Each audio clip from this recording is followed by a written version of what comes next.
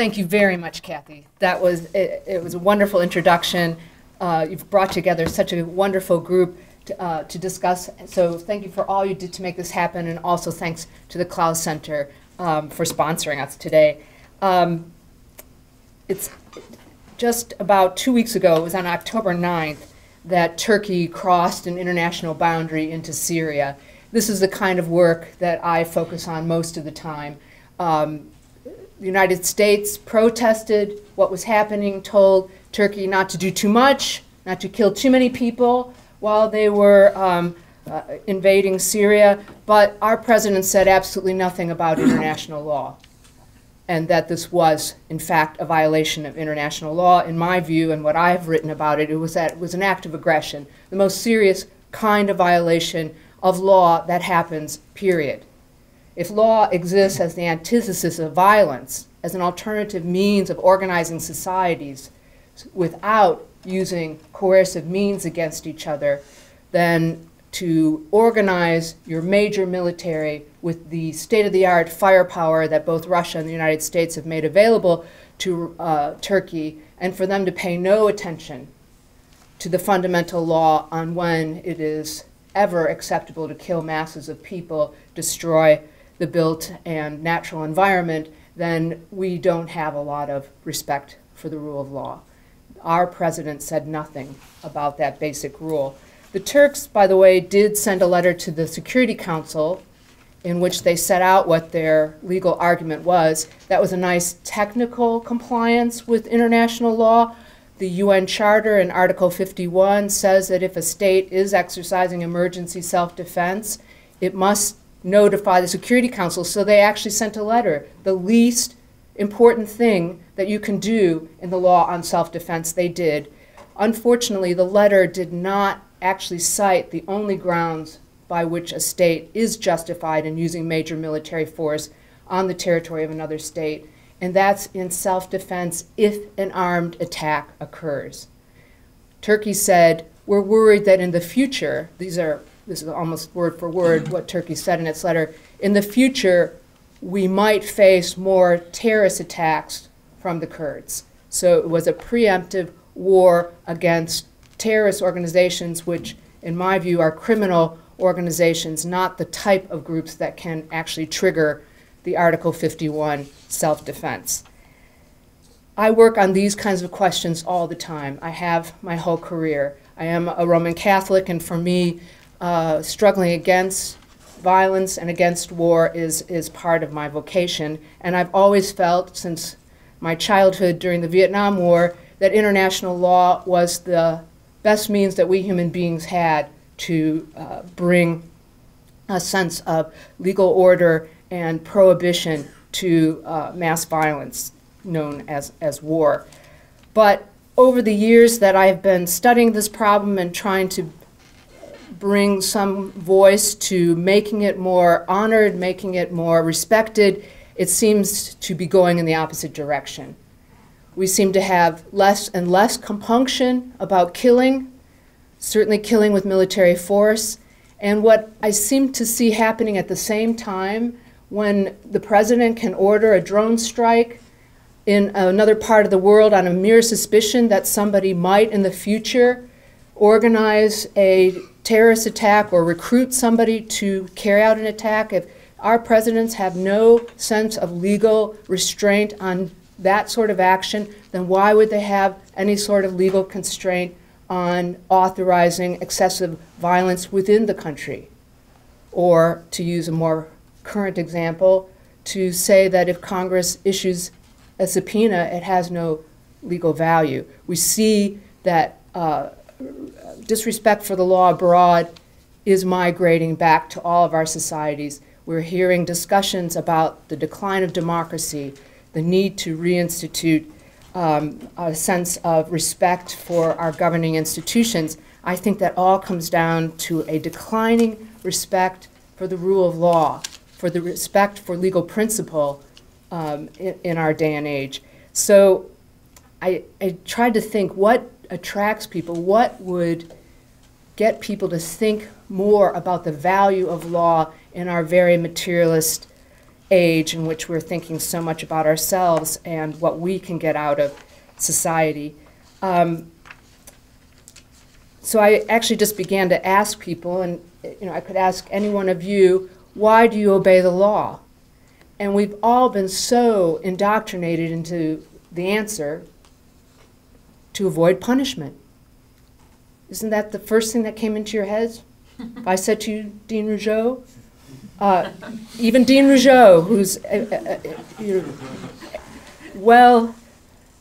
he's thought about all these issues, that's the first thing he would say. It's not your fault, Vince. It's the way we've been indoctrinated. Or probably Dean Rougeau, because he also teaches contract law, would also say, well, and of course there's advantages to obeying the law. I can get a house built if I make a contract with a builder. So I can get some advantages, I can avoid punishment. These are the two reasons. And we have these reasons in international law, and we've actually done a fair amount of work, I think, on helping people see that this area of law, which is in declining presence, certainly within the United States, as this country has become more and more militarily and economically powerful, we are less interested in the law of the world. But still, some of the great scholars of international law have thought a lot about this problem. So Louis Henkin, my professor at Columbia Law School and one of the towering figures in 20th century international law in the United States, he's considered the father of the teaching of international human rights law. He wrote a book in 1969 during the Vietnam War to try to make a case for international law against the rising thinking of realist political scientists who had no time for international law, quite the opposite. They thought it was a dangerous concept that would restrain the United States and what it needed to do in the world, which was to project military power. So Professor Henkin wrote a book called How Nations Behave. And How Nations Behave is a wonderful book. It's really become the classic that most of us say, why would anyone obey international law, let alone any other kind of law? And he makes the case for the advantages, the benefits of obeying international law. He's got all the great examples. Well, you don't want to be flying your airplanes from one country to another unless you've got some sense of rules, because of course they'll all bump into each other and crash. And he talks about trade treaties and trade relationships. He talks about the power and importance of diplomatic immunity and diplomatic law, all closely reciprocal rights.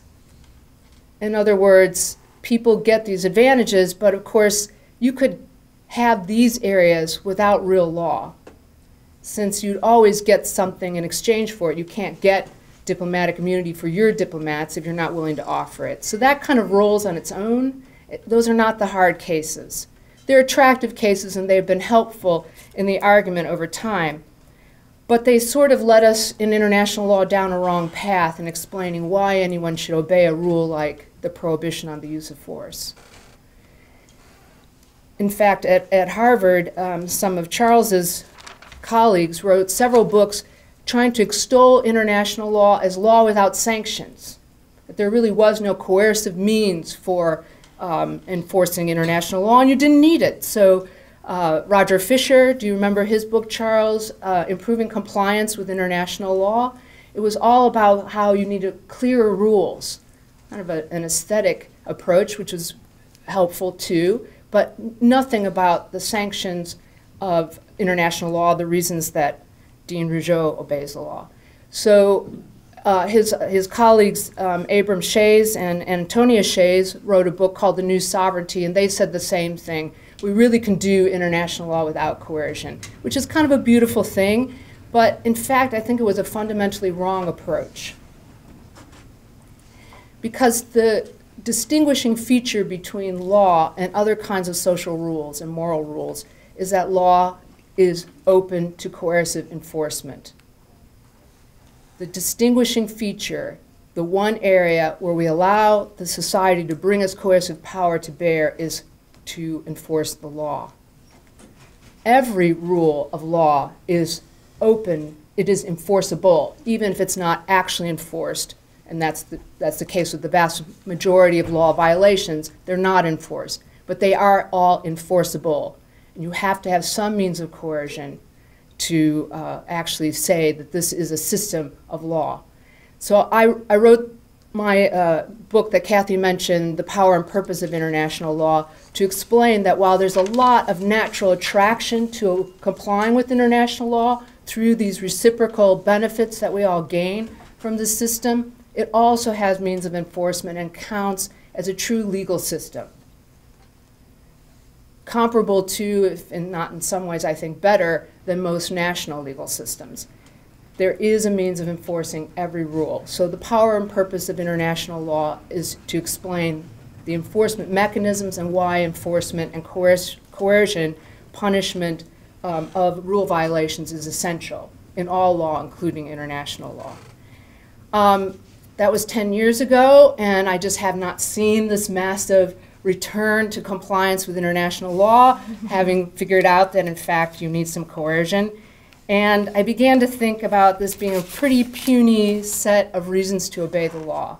And also, I was getting more and more concerned by the amount of attention and movement toward law and economics that was absorbing why anyone would do law in, I think, not a very healthy way. Even at Notre Dame Law School, which is a Catholic law school like Boston College, we have increasing numbers. I suppose the dominant theoretical orientation toward law is through the lens of law and economics.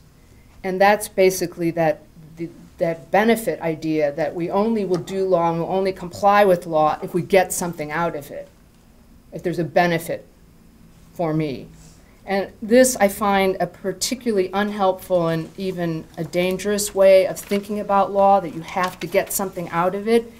And so in other words, if it comes to the point where it's unlikely the law will be enforced against you and you're not getting any benefit out of it, then why bother doing it?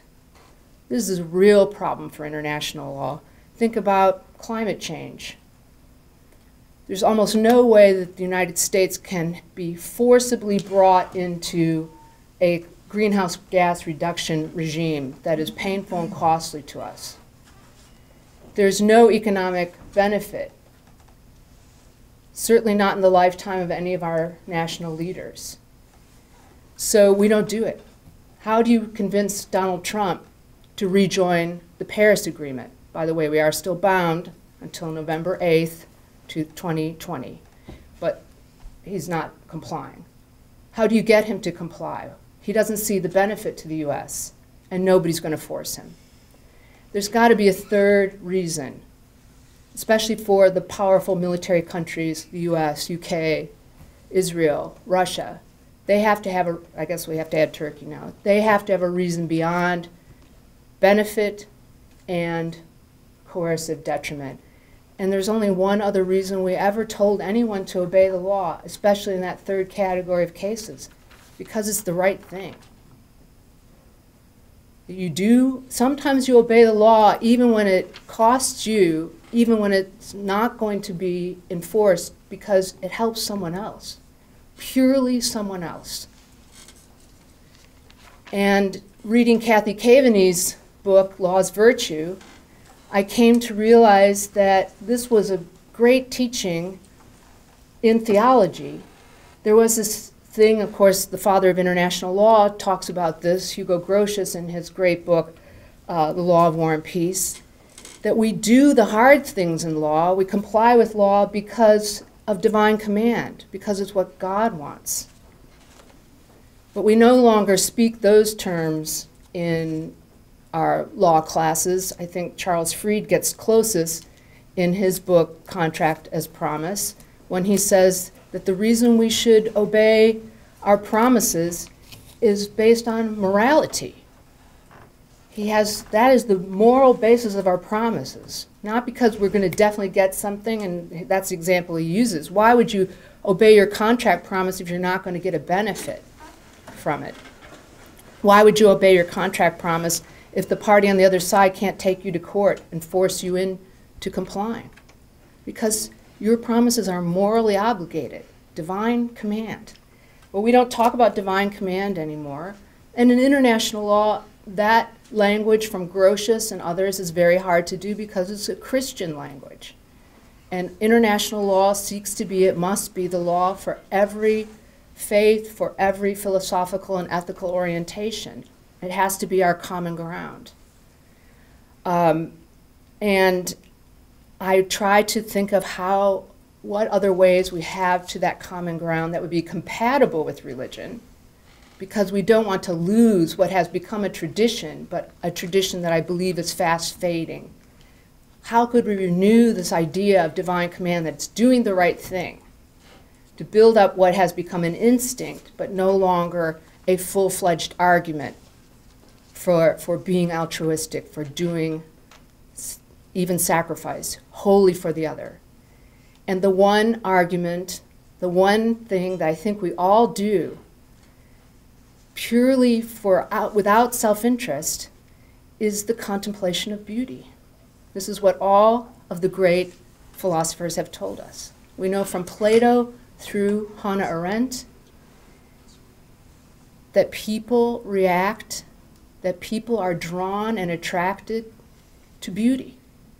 The one thing that people will express joy, they will get out of themselves, they will stop their self-centeredness, they will stop thinking about what am I getting out of this situation in those moments of transcendent pleasure in contemplation of the beautiful. And in fact, some theologians are attracting people back to religious faith through aesthetics, and some people are understanding that this has always been the way to think about religion. The prophet said God is beauty. My colleague Cyril O'Regan at Notre Dame, a theologian, wrote, and this was probably the greatest of the inspiration pieces for this book, that a theology without beauty is unpersuasive. So law without beauty, law that requires sacrifice, is unpersuasive. And I've tried to express through aesthetic philosophy how we can rejoin to law beyond the material reasons of pain avoidance and advantage, a wholly altruistic orientation that I think we can begin to teach again to our students in all kinds of ways. So I'll conclude with just one word about one of the chapters I enjoyed writing most of all in the book, that I think has the most tangible, concrete ways to bring people into a new way of thinking about law. A substitution or a supplement for the idea of divine command.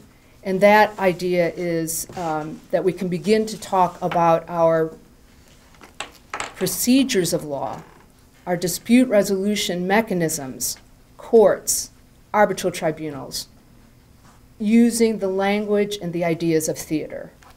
This form of beauty, this form of art, instead of doing what we do now, which is totally on the material linguistic basics. We talk about going to court as going to war. We war game it. We have murder boards. We win and lose it, zero sum. You are a loser, I am a winner. When in fact, courts can be the great theaters, as the Greeks told us. We can all be involved. There need be no zero sum. We can assess everything on the basis of what was the quality of the performance. What were even the losers able to say to get their point across, even if the judges side for most of the points with someone else. So that's my hope to renew the law, and I can't wait to hear what other people think of this, I'm afraid, radical idea. Thank you.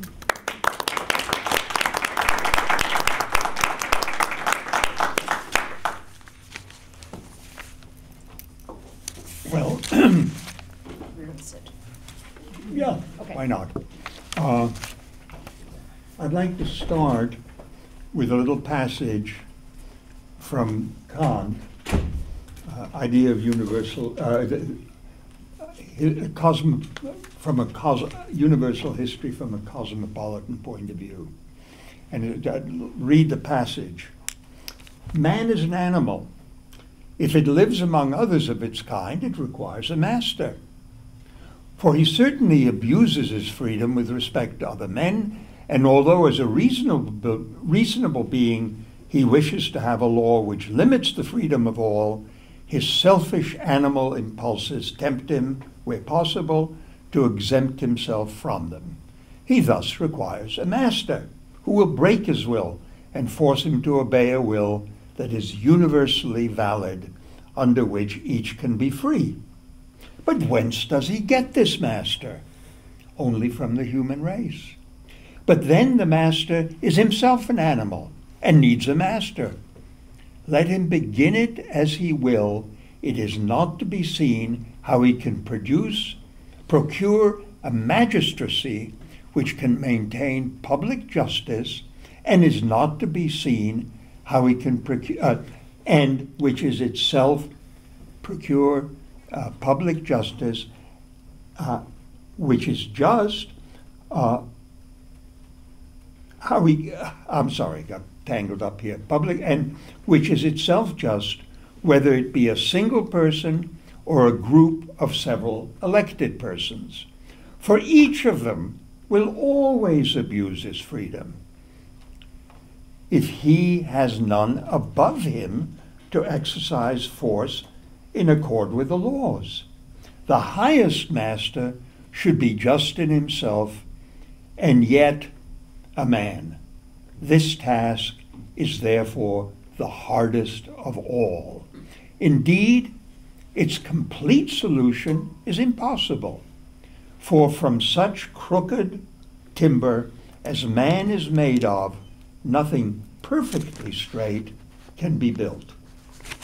That is the last problem to be solved, and follows also from this. It requires that there be a correct conception of a possible constitution, great experience gained in many paths of life, and, far beyond these, a good will ready to accept such a constitution. 3 such things are very hard, and if they are ever to be found together, it will be very late and after many vain attempts. Well, so that for Kant was the most difficult problem of all. And in fact, as his thought developed, this was written in 1784, within about 10 years, he had given up and he had gone to a treaty system. The best thing would be if all the nations simply, out of self-interest, went into treaties and obeyed in the same way that that Hobbes says we obey contracts, because we're really afraid that if we don't, others won't obey us. That picture. Well, I think Kant did not anticipate the role of courts and of constitutional law. Neither did Locke, for that matter, or Montesquieu. Really, the notion of constitutional law and of courts enforcing constitutional law is an American invention with legs. The judges, at best, I say with legs, I mean it's now, since the Second World War, been followed more or less well all over the place, very beautifully in Canada, very beautifully in Germany, very beautifully in South Africa. They're struggling with it in Great Britain. As I say, it's an idea with legs. It assumes the existence of judges who have a fealty to law, the notion of law.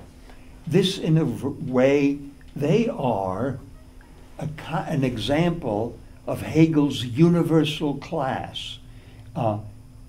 Hegel thought the bureaucracy was the universal class, but maybe it's the judges. Now, that is what, if anything, will save us. The universal class of law, of judges, and the idea, and I put it up on the board, Keats, and this connects with Mary Ellen's point. In Ode to a Grecian Urn, he ends, "Beauty is truth, truth is beauty. That is all ye need to know on earth, and that is all you need to know on earth, and all you need to know." Well, how does that work with justice? I have Disraeli to bring into it. Disraeli says, justice is truth in action. So by the laws of logic, if justice is truth and truth is beauty, then justice is beauty. You see, I mean, that A, B, C, it works. Now, Professor O'Connell gets to these because she is a believer in natural law. Well, what is natural law? What is it that she is a believer in, besides her religious faith? Universality, equality, humanity, rational humanity. Quoting Philip Allott, as she does, the ancient idea of the essential unity of humanity. Now, beauty is a kind of reason beyond instrumental reason. It is the perceived harmony which Lauterpacht, Mary Ellen quotes frequently, involves the attainment of peace. I think that is not sufficient. I would say harmony, which is an aesthetic value, it goes beyond peace, because after all, harmony and peace can be found in silence, the harmony of the graveyard. Harmony is cooperation. It is creative. It is not just above conflict. Language is the bedrock manifestation of harmony, of cooperation, just as the Tower of Babel is the iconic example of what happens when truth breaks down, when language is not possible. And it's really quite a simple idea that if language were not by and large and usually and as a default connected with truth, it would fail. It would simply fail, and if it failed, we would fail. That's what the parable of the Tower of Babel illustrates. Now, Mary Ellen, on pages 17 and 18, says, aesthetic philosophy is a secular alternative to the religious elements of traditional natural law. I am less convinced by Hannah Arendt, whom she quotes, than by Keats, that truth is beauty, beauty is truth, and then Disraeli, and of course justice is truth in action. The emphasis on the disinterested pleasure in beauty is very similar to the notion of justice and the disinterested stances which Mary Ellen was talking about. Aquinas talks about beauty as proportion, integrity, and clarity. But these are outcomes that depend on truth. Truth is coherence and the possibility of coordination.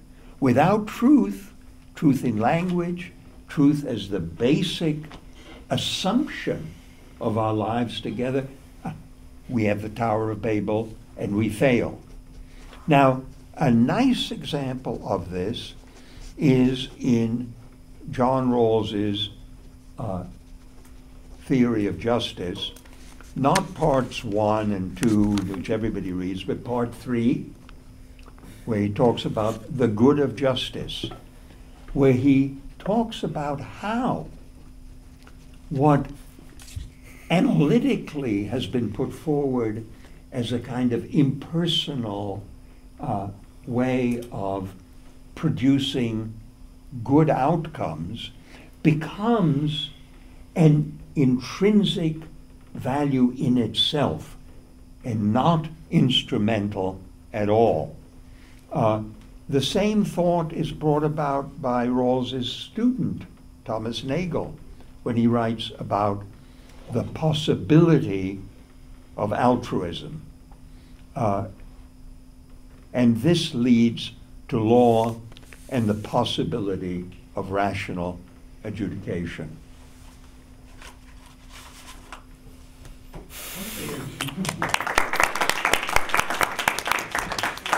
It's a great honor to be here with these great legal minds and experts in international law. And thank you to Kathleen and to Professor O'Connell for bringing this all together.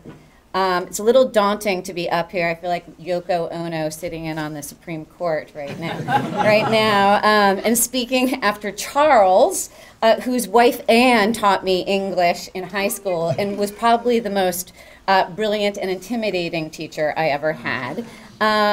So I feel like I'm at the outer banks of my interdisciplinary relevance, because what I don't know about international law could fill a boat.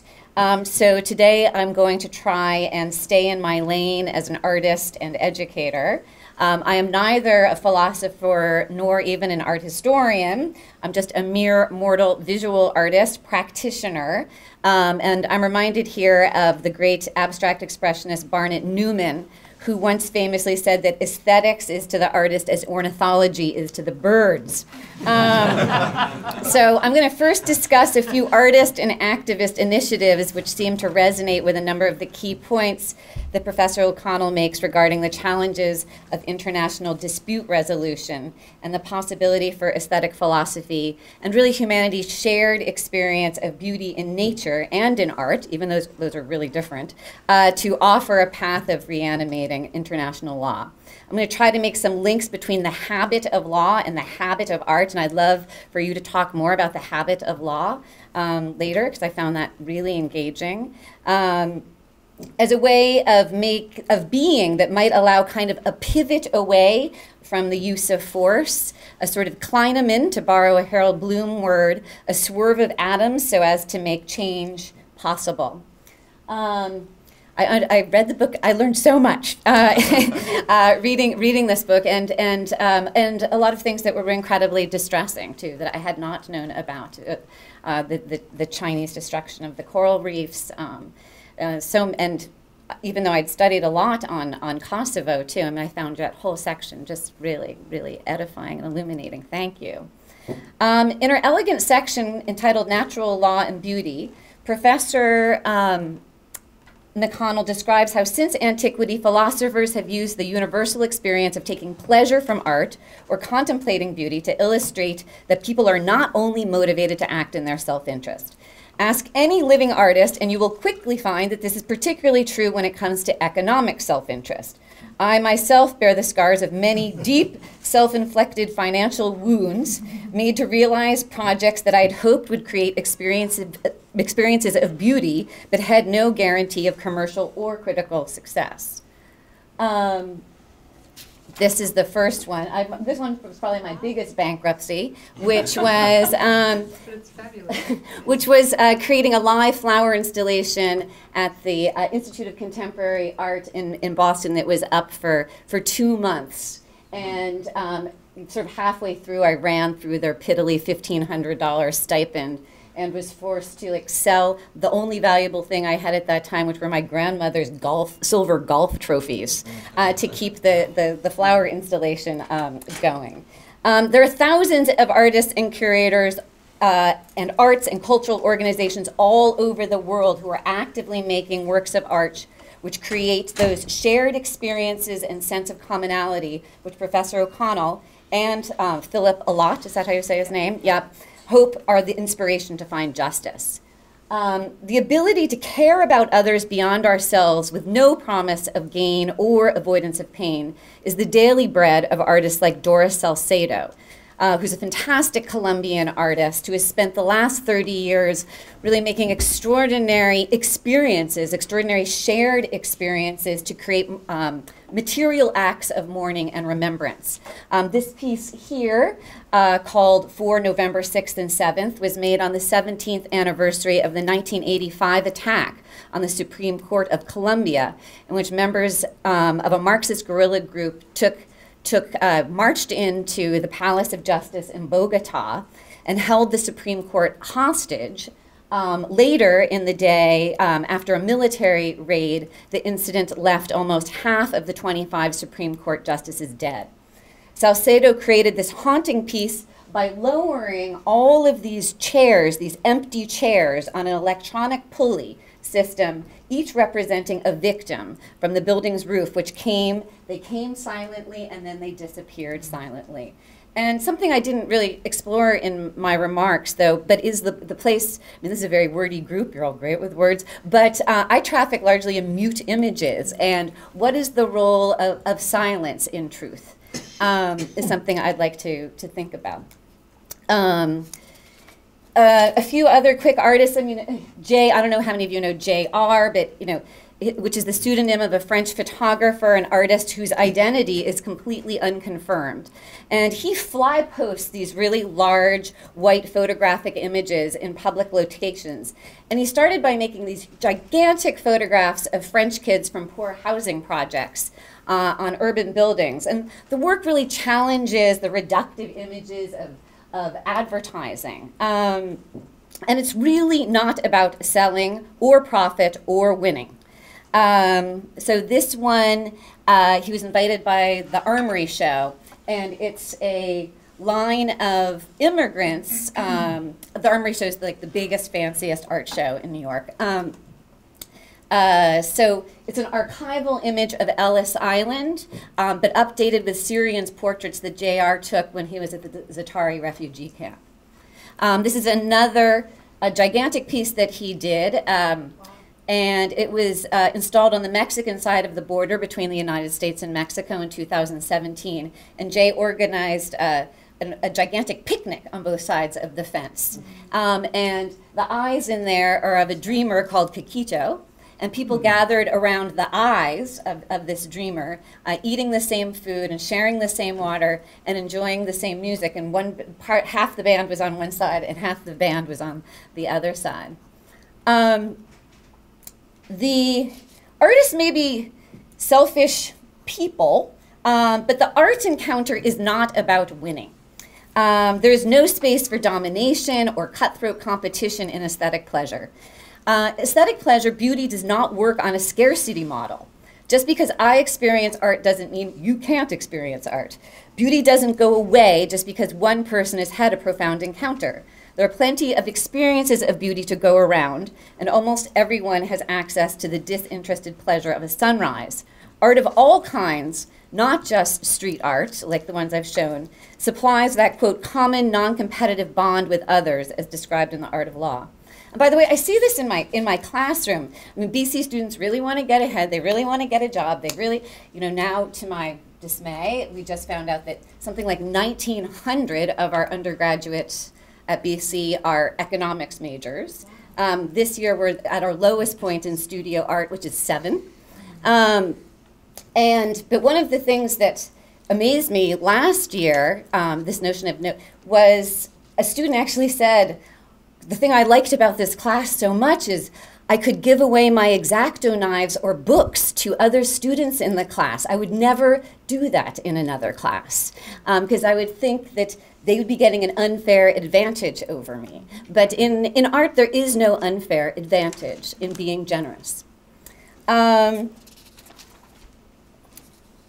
I wanted to show that this lack of personal advantage or profit can also be seen in the work of Extinction Rebellion, which is a global environmental movement which uses nonviolent civil actions, and some are sort of classic civil actions of disobedience, but some are much more in the realm of theater and performance art. And they use these actions to compel governments to address climate change, eco-devastation, and the loss of biodiversity. So this is the Extinction Rebellion's logo, which, as you can see, they disseminate it to anybody. The only rule is you can't profit from it. If you go on to their, it's based on the hourglass inside of a warning that time is rapidly running out.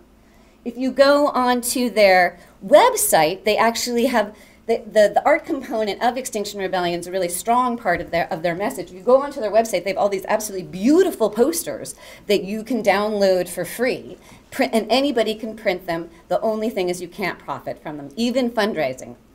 So here are some of theirs.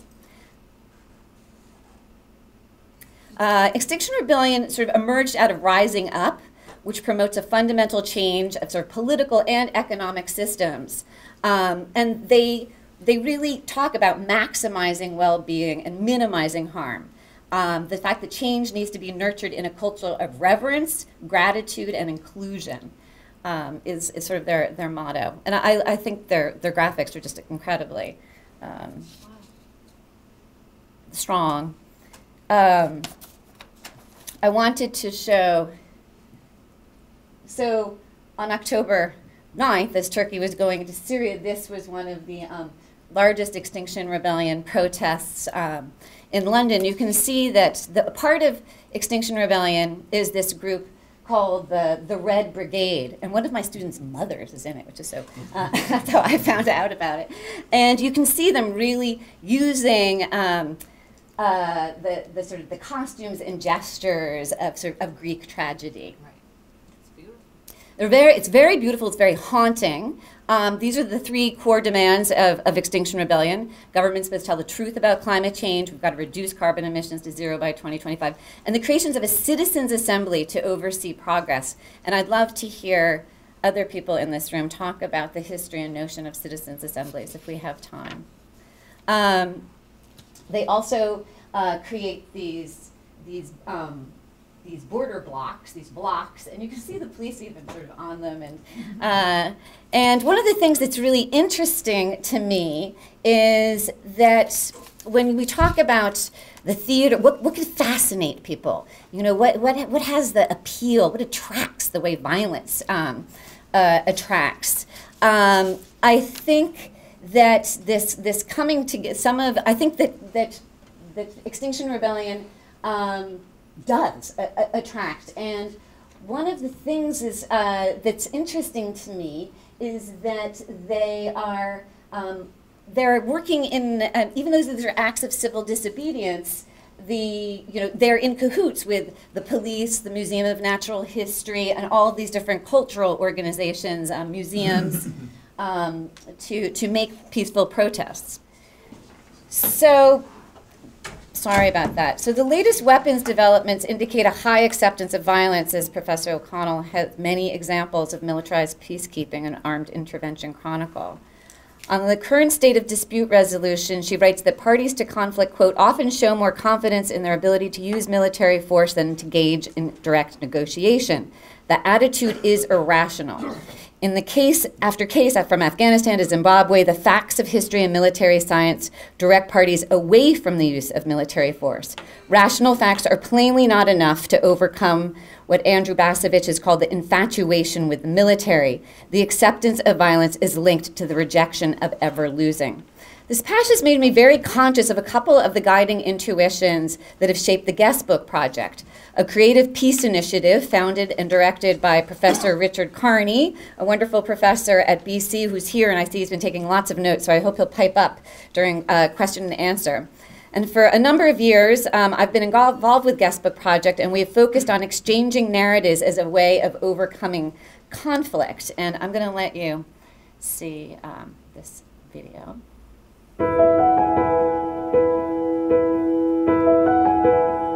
In most European languages, the word for guest and for enemy is the same.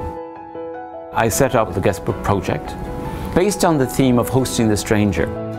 What we're trying to do with Guestbook at the moment is to extend the project to a more global initiative where we invite young people from different sides of divided cities and communities to try to understand how hospitality can take place.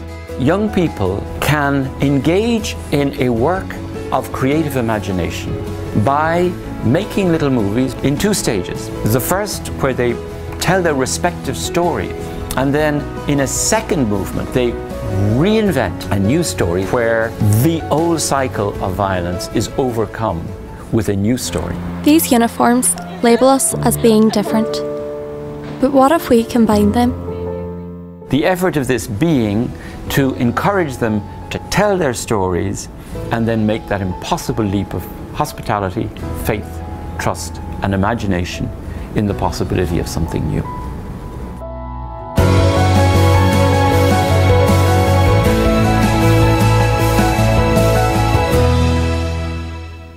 Okay, so with Guestbook, and I'll try to get out of here,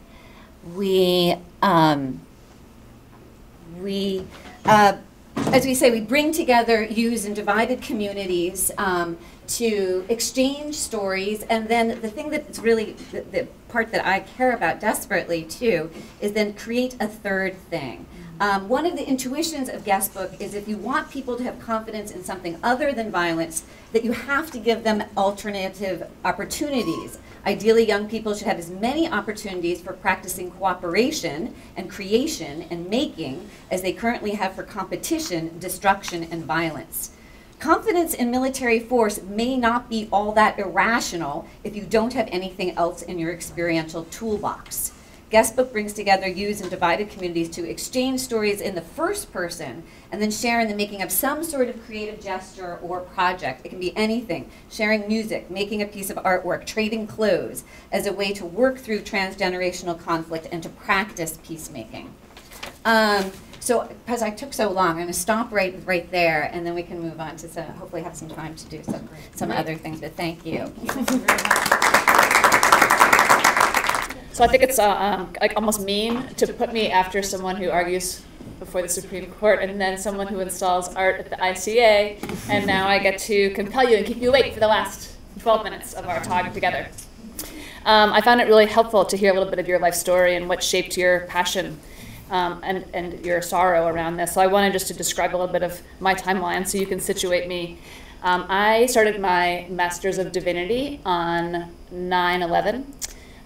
It was the day of the towers being hit, and I was enrolled at Harvard Divinity School, and my first class, one was on the use of force, moral and ethical considerations with Brian J. Hare. Another was Christianity and Democracy with Cornel West. And the year that I finished my MDiv, I was taking a seminar with Michael Ignatieff on sovereignty and intervention.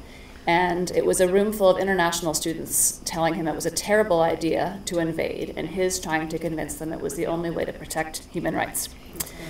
And I remember, thinking of shock and awe as the name that was given to that Baghdad attack and the aestheticizing of it. My PhD is in religious studies, and it was a way that I could keep asking questions about ethics as they merged into history and think about communities of practice. And one of the areas of Hannah Arendt's thought that's seldom studied but is very poignant for me are her personal letters back to Carl Jaspers when she's learning about the camps. And she's in such agony that she's saying the worst thing you can do to these criminals is to hang them, to kill them, and they would have died anyway. So there's something there about a personal mourning of the death of God that really strikes me in its pathos there. So those are some of the backgrounds from which I come to your fine book, and I wanted to describe some of the key teachings that I took from your research and writing. So I took as your main, the challenge that you took on.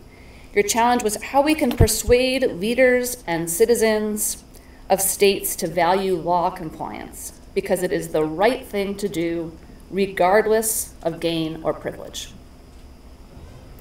And you propose that the answer is to turn to legal alternatives to unlawful violence. The norm of jus cogens and a strict interpretation of this principle to avoid derogation. You propose that the whole body of international law is structured to move toward eliminating war. So you know it's bold. I admire the boldness. And you say that as you address this challenge, your first proposition is that a persuasive theory of international law for peace must include natural law, positive law, and process law components.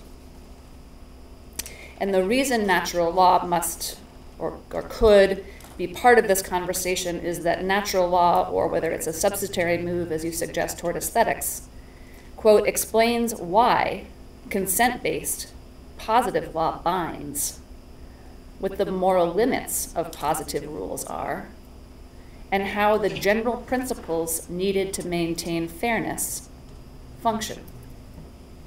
So you're very forthright in setting out your bold proposal, in acknowledging the need for a transcendental to bind us together, and you're also very honest about our historical moment in which first principles and universals have lost their grip for many, especially in public life.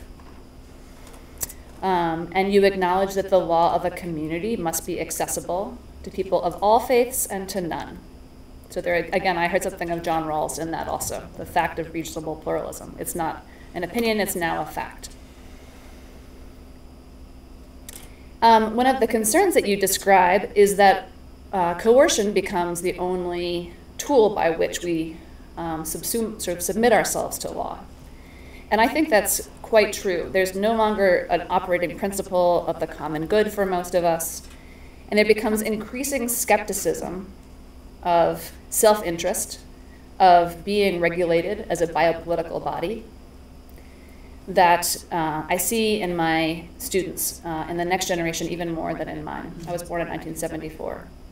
The governance is understood to be a project of shoring up current arrangements, and that ideology is used, even ideology of freedom, to produce docile bodies so that power, capital, can move with less and less friction. So as you begin to look towards what can be holding this binding force, you're not looking to reveal truth. You're not looking to the consistency of reason, although Plato and Augustine and Aquinas do interest you. But you propose that, quote, aesthetic philosophy reveals that contemplation of beauty and the experience of pleasure it generates is a universal experience. So through the study of beauty, we might return to natural law and shore up the art of law. Now, one of the questions that I wanted to think about with you, if we have time afterwards, is the distinction between beauty and truth that, of course, Kant makes, and your preference and the preference of others in the study of aesthetics towards beauty in this case. You say the study of beauty reveals the human attraction to social harmony, order, equality, and proportion over disharmony, privilege, asymmetry, and violence. These insights revitalize natural law with its higher norms and principles of fairness. They support a robust rule against the use of force. And I can appreciate why the sublime is not the right resource for you when we think about shock and awe. There's been such a glamorization, such a sort of heightened aesthetic around sovereignty. And that was something that distressed Hannah Arendt also about the Nazis, was how beautiful they made themselves, and how Hitler became a compelling sight. And part of her philosophy is an attempt to decenter the criminal. I also think that you're absolutely right that the amount of funds that we spend on the promise of greater personal security through the resort to force is morally impossible. We spend funding on military security instead of on education or nutrition. And I do see in my students the tendency to champion that even responsibility to protect, the militarization of a humanitarian intervention, is one that my students want to open up to greater and greater possibilities. So they share your diagnoses around what they can call ecocide, the destruction of, say, the Brazilian rainforest. Or they seek to broaden the mandate to protect heritage, to protecting also religious sites, such as the giant Buddhas that were destroyed in Afghanistan. So their instinct becomes again and again to securitize. And I think that's wonderful to hear about these other experiments with teaching students both to appreciate finitude, negotiation as idiosyncratic, and the impossibility of total realization of justice. In some ways, it's learning a vulnerability and a humility. So I agree entirely with this premise that mindsets must change in order to shore up standing for the law. And with your statement that ideas that recapture the imagination for peace can help support this understanding, this new imaginary. And I'm proud to share that I just had a book that I co-edited come out this month on Toni Morrison and the moral imagination, and reading goodness into her works as a kind of moral instruction that works on the reader. And I think it's especially admirable in her context because she's very forthright about the violence that's been undertaken, what is asked to have a habituated goodness in the African American community when there's so much reason for resentment and rage. So some of the questions that I wanted to share, having read this very compelling book, was to think about why we put beauty before us to inspire us to law and not the suffering of injustice. And the case that I was thinking of is the enormous Guernica that's at the United Nations Security Council. And I'm thinking of the moment when the second Bush administration hung blue tarps over that artistic production when they were pitching their Iraq invasion as morally necessary. There was something in that performance that showed it was too threatening to consider the horrors of war, and that was a kind of witness to the need for international law. I'm not entirely, I love Yeats, I love to hear poetry, but I am not quite ready to go into the beauty and truth relationship. And part of my question there comes from a different part of my work, which is around gender theory and feminist concerns. That you mentioned justice as a woman holding the two scales. And then I wonder if we let in how much when we begin to talk again about natural law and talk about order and talk about grace and symmetry, are we evoking standards of whiteness or evoking claims about natural law that are heteronormative and that are about gender complementarity? I also am thinking about the question of theology without beauty and about the work of the crucifix that stands demanding to be contemplated as a moment not of glory, but of suffering and humiliation. And the final question that I am interested in talking about is that while you do your work well about talking about international law as a structure that moves towards eliminating war, whether the international law of the UN Charter and others like it are sufficient for thinking about justice as well as peace. So think about challenges such as climate change, about violent border regimes, about wealth disparities. These are the emergence of new concerns that John Locke did not allow for. And it's possible that when we have the brain power in this room to think about the resources of law that could be remade to address them. But they're not currently institutionalized in the same way that the nation state and the sovereign nation state is institutionalized. So if we have more chance for discussion, I'd be interested in talking a little bit more about that crooked timber of humanity from which nothing is made straight, about Augustine and the theological anthropology of us as fallen, whether that's something that a story we tell ourselves to our detriment, whether we could tell other stories about human penchants for good or for greed, and to think about artistic projects that